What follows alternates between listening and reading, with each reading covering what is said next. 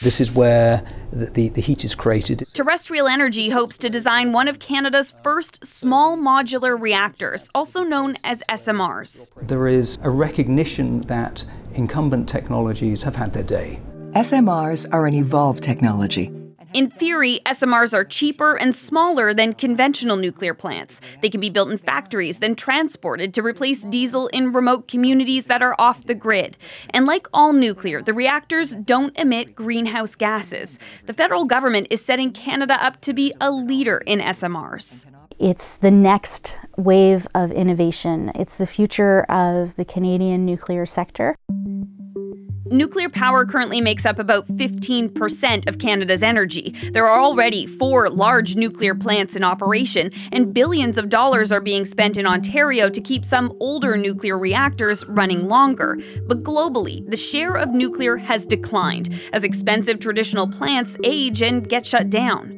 That decline in nuclear is essentially canceling out gains made by renewable energy sources and slowing down a shift to a more low-carbon energy mix, according to the International Energy Agency.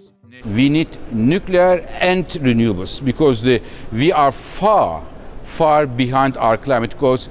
Still, nuclear doesn't sit well with some, from concerns over radioactive waste to nuclear disasters. Go put it somewhere else.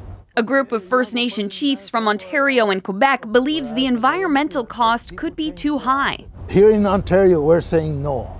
To small nuclear or radioactive, whatever size, we're saying no to it. No is no.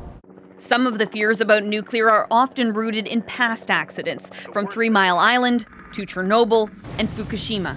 What we found really surprised us. Yet some environmentalists have changed their minds about nuclear and its waste. It's just being monitored. There's not very much of it.